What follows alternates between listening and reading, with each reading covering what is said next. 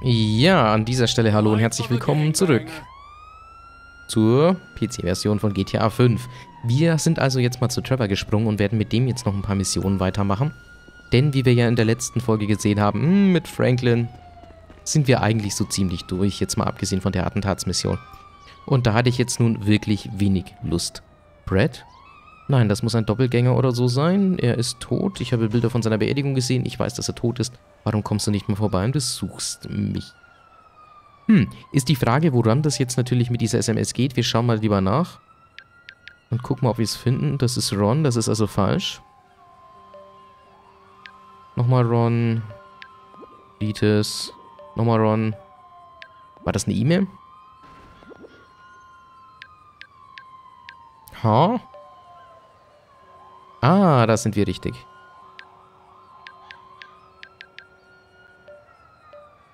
Wir denken uns aber einfach mal ganz dezent, fuck it, und laufen mit dem einen Anruf. Super, gleich mal rangehen. The guy keeping you out of the gas chamber. Townley's on his way. We need to talk face to face. Warehouse off Dutch London and Banning. Oh, we can do more than talk, my friend. So, das war also jetzt unser FIB-Freund und wir sollen jetzt wieder zurückspringen zu Michael, was wir auch tun werden. Ja, und dann geht's natürlich gleich mal ab. Wir sollen mal wieder einen Gefallen für diese Idioten erledigen. Das wird kein Spaß im Übrigen. Kann ich euch schon sagen. Und das weiß ich jetzt natürlich so genau, weil wir in einer Nachsynchronisation sind. Ja, auch diese Folge ist leider verkackt. Auch da hatte ich vergessen gehabt, den Mikrofonverstärker aufzudrehen und hatte nur, ja, nichts auf der Audiospur.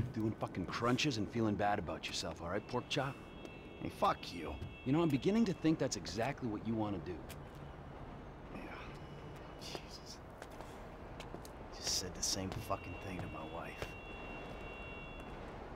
Did you see his face that last time I popped him? Boom! Oh, ladies!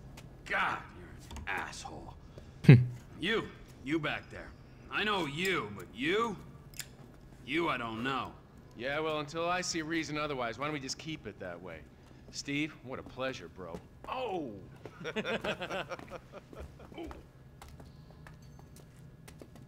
Reminds me of one of those guys you see advertising pills for middle-aged men that can't get erections. Hey, Devin Weston is a very good friend of mine, so why don't you watch your tongue? Because let me tell you something, that guy gets more tail than, than a tail catcher. I have to fucking remember that line. You. Where did we meet? Nowhere, pal. Yeah, we did. Oh. Hey, oh. What are we doing here, huh?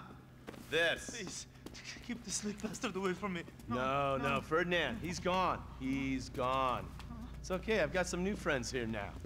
No, This is Michael, and this is Trevor.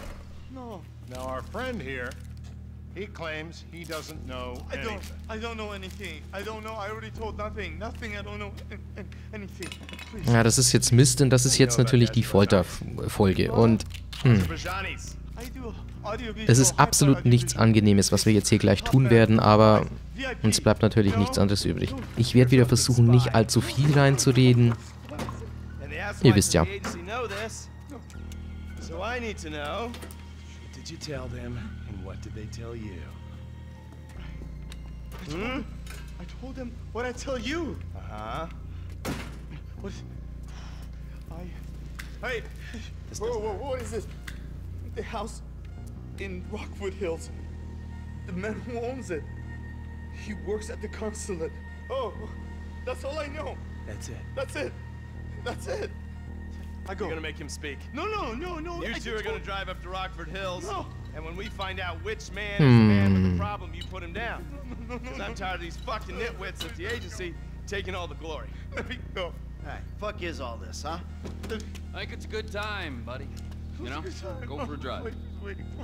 No. You get to work and I'm not here. Ja, das ist auch wieder widerlich. Wie sich da Leute irgendwie raushalten. Oh, ich bin ja gar nicht hier, ne? Und dann wird nebendran jemand gefoltert, aber die Sachen, die dann rauskommen, die sind dann wieder okay. Die Infos kann man dann verwenden. Folter ist einfach falsch. Yeah, the more I see of your boss, the more I like him. I was you, I wouldn't be so critical of who others associate with. So is he gonna be a problem? For sure. But there's nothing we can do about it. If something happened to him right now, I'd be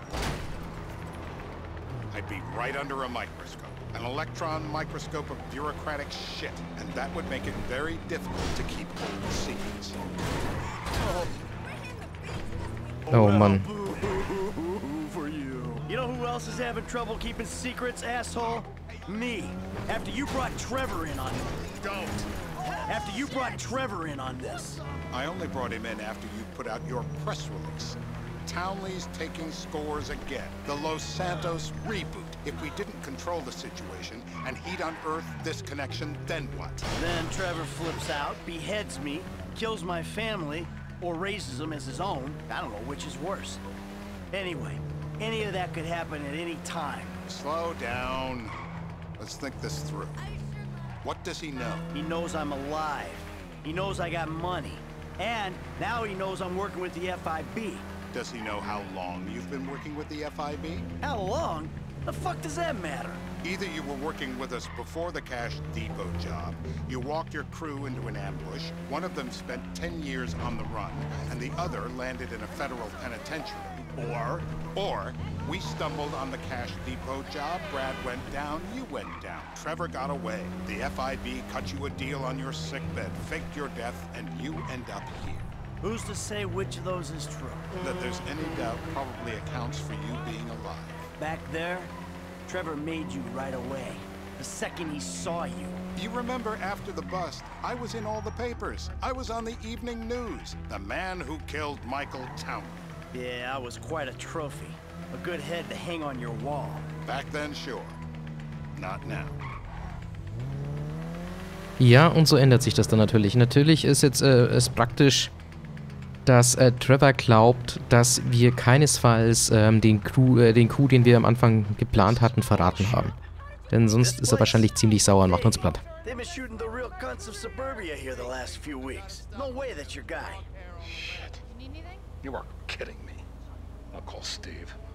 Also mal schnell anrufen und dann springen wir zurück zu Trevor.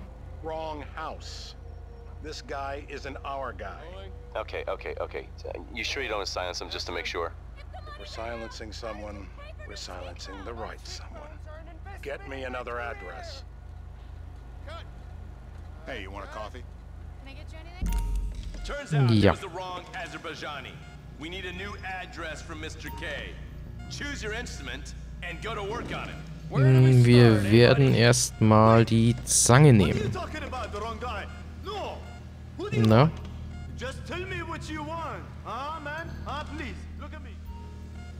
Na, die Zange. Ah.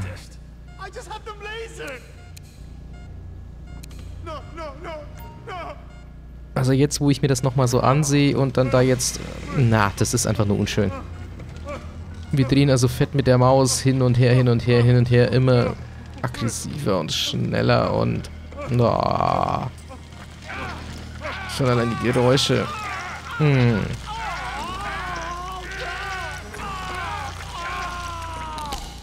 Unschön. Einfach unschön.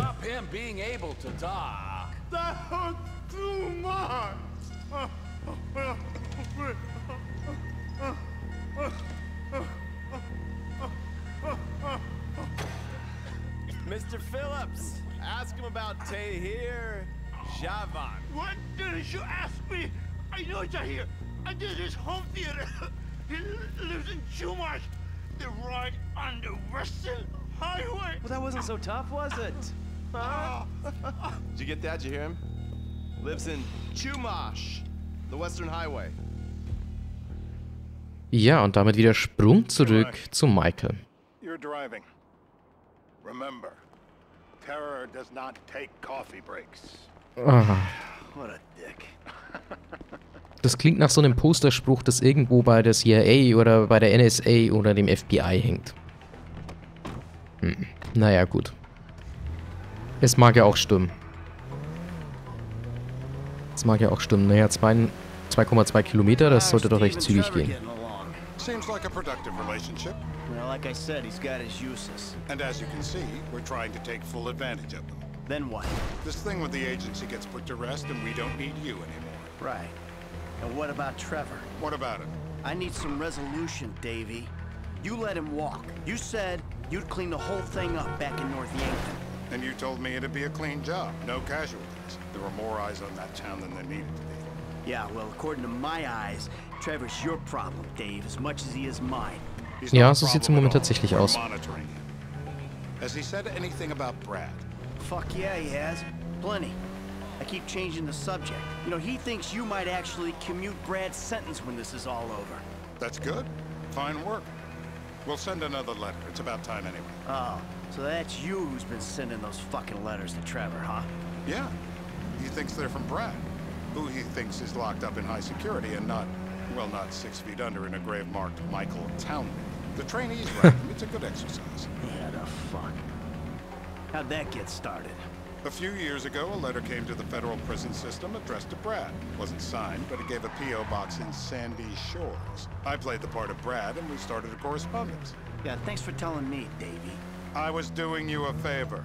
Didn't think you want to know he was in the same state. Yeah, so now what? I just sit back and hope he doesn't figure it out? It's worked so far. He's a time bomb, Dave, and you fucking know it.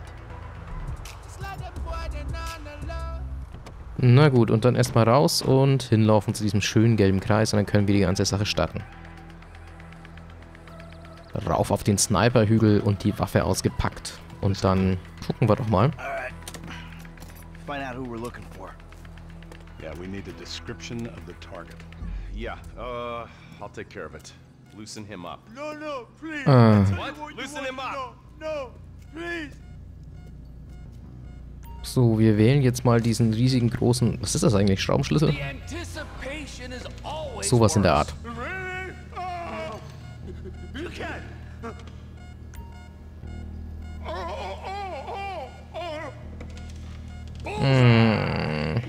Ah. Schon allein die Geräusche. Nee, ey. Hey. Now? Huh? Now? You ready to talk? I've been ready to talk since the day I got kidnapped. The 6 That's weeks what we were ago. afraid of. So, yeah, this guy we're after, what does he look like? I was built. I was like middle age. Yeah, it sounds like you're stalling. This better be enough. Middle age, middle height, middle build, whatever. He's dark, okay? He's Azerbaijani, for God's sakes. Look around. That enough for you? Dann werfen wir doch mal einen Blick durch das Zielfernrohr und sehen uns die Leute genauer an. Und dabei fällt uns auf, dass die so ziemlich alle so aussehen wie ein Aserbaidschaner. What's one look like? They look Eastern. Half this town looks Eastern, Davey. You got the fall of the Shah and the collapse of communism to thank for that. Anyone stand out? No, they all kind of blend in. Make a call, Dave. We're gonna need some more info on this guy. They're having a party down there. Ah. Also wieder zurück zu Trevor.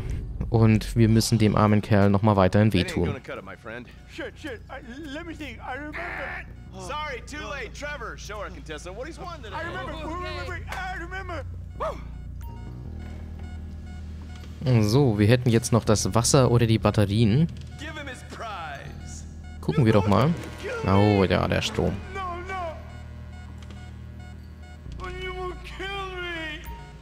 Oh ja. Erstmal ein bisschen Einschüchterung, vielleicht klappt das ja so. Wäre natürlich schöner, dann müssten wir ihm nicht wehtun. Sieht im Moment aber nicht danach aus. Und jetzt linke Brustwarze, Einschüchterung, hat nicht funktioniert. Also linke Brustwarze, dann jetzt rechte Brustwarze und... Oh. Ja doch, wir müssen es nochmal machen, wenn du nichts sagst. Oh. Also jetzt, wo ich mir das echt nochmal ansehe, da läuft es mir eiskalt den Rücken runter. Das ist echt zu unangenehm.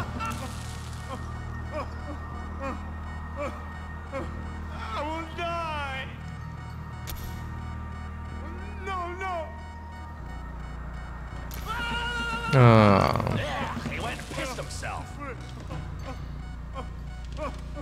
So what have you got for us? We need Trev to shake up your memory again? He's got beer. Oh, he's got beer? He's got beer. Uh-huh. No. I think you're making this up. No, I'm not. Huh? No. Yeah? I'm telling the truth. Bushy beard? Got any beardy types at this party? Da waren Because that's all einige. Mr. K's given us. No. You know, I'm thinking maybe we just take 2 bullets and put them in our Please, informant no. and just call an airstrike on Chumash Beach. I need eyes on that party. Pick up the scope and give me a report. Who am I looking for? Steve saying beard. What do you got? Anything specific? Also da hatten wir einen, Some stuff 2 gonna cut it. Let's start at und da hinten Mountain 3. and work our way down until someone fits the profile. Nee, es sind sogar 4. Beards at this party. Vinewood's full of weak chins. Place is famous for it. Damn. 5 mit Beards are Bart. in fashion in Chumash. Land of beach hipsters. We need more. Und wieder zurück zu Trevor. It's gonna be a long day until you give us some intel on our target. Oh, he's got beer.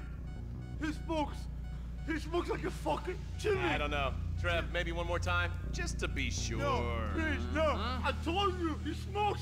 That's all I know. Ja, jetzt bleibt eigentlich nur noch der Wasserkanister übrig. Und der Lappen. Do it! I'm a completist. Ja, dann nehmen wir den mal. This is a mental battle, my brother.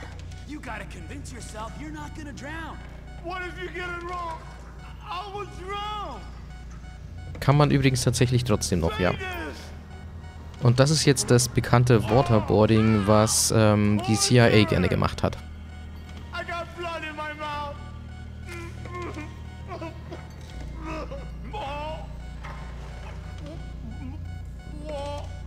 Always by the book.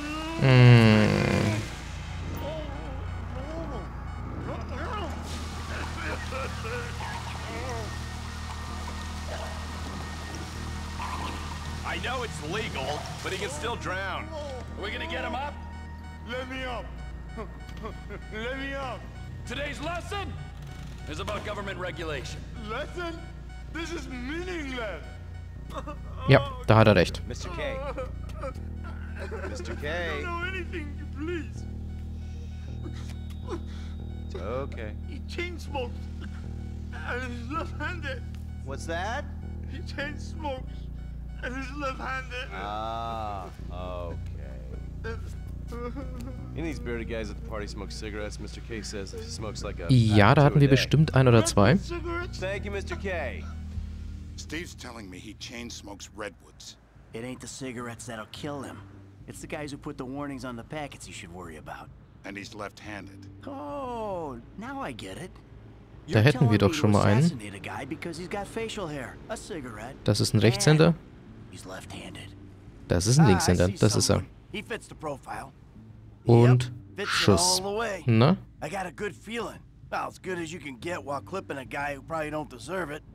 Erstmal die Leute aus dem Weg und jetzt. Redwood smoking, bearded, maybe, could be, used to be, Azerbaijani. Good enough for me. Steve, it's done. Und damit wäre dann die Mission mehr oder minder auch schon erledigt.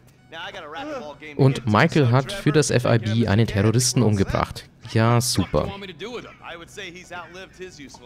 Oder einen potenziellen Terroristen. So, wir sollen ihn jetzt also hinrichten. Trevor ist aber komischerweise gar nicht so, sondern schneidet ihn erstmal los und spricht ein paar sehr weise Sätze. What? You just tortured me. Don't ask too many fucking questions. Let's go. Get up. Come on, up the fucking stairs.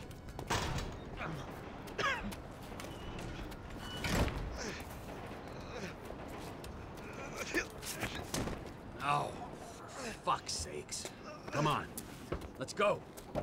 Ich lasse das jetzt erstmal größtenteils unkommentiert stehen und lasse die erstmal sprechen. Let's get you to the airport. Oh, safety first. So, dann fahren wir mal los. Die 2,1 Kilometer sind ja kein Problem. Das schaffen wir auch recht zügig mit Trevors Dreckskarre. It hurts. Can you speak? Kinda. Are you gonna hold it together?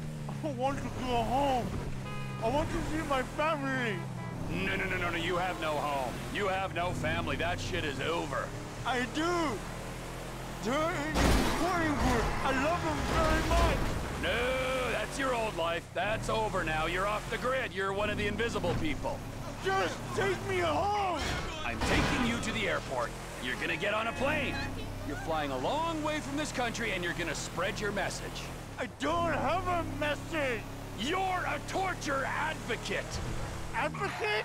The media and the government would have us believe that torture is some necessary thing. We need it to get information, to assert ourselves. Did we get any information out of you?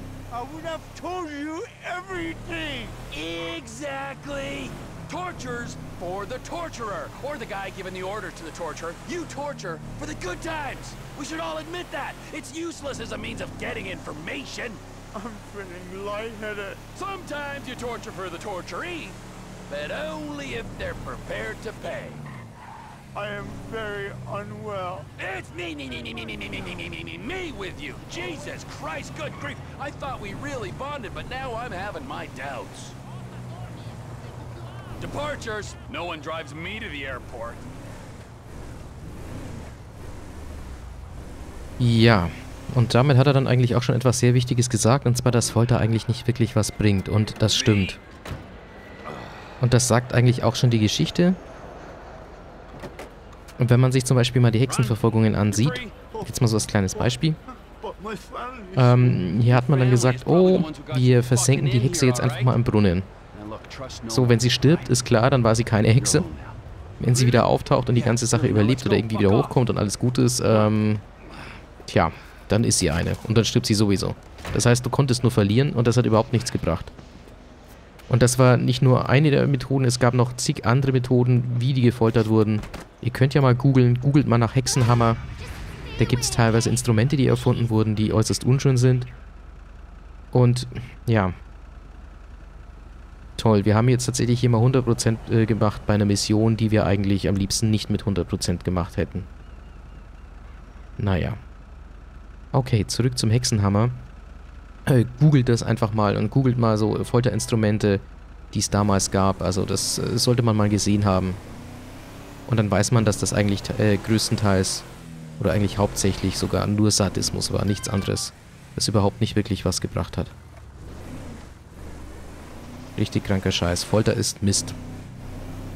Ich glaube, man bekommt mit Vernunft und relativ viel Zeit deutlich mehr aus jemand heraus als durch Folter.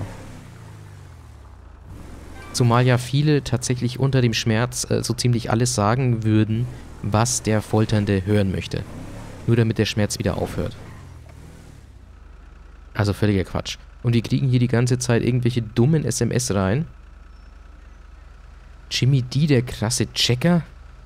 Jimmy, du checkst überhaupt nichts. Das Einzige, was du checkst, sind deine Unterhosen und Pornos. Ron? Wir vermissen dich wirklich. Hör zu, wir haben überall komische... Was? Das ist etwas blöd, wenn da komische Leute rumschnüffeln. Und das schreit doch förmlich danach, dass man sich dem mal annehmen müsste. Aber nachdem wir ja heute schon wieder über soliden 20 Minuten liegen, mein Gott, wir sind ja jetzt schon bei 23 Minuten, dann würde ich jetzt ganz ehrlich auch mal sagen, dass wir das mehr oder minder dabei belassen. Wir kümmern uns in der nächsten Episode darum und dann sehen wir weiter, wie es weitergeht. Das war jetzt irgendwie ein bisschen doppelt gemoppelt. Ich bedanke mich jedenfalls wie immer für eure Aufmerksamkeit und ich wünsche euch was und ciao.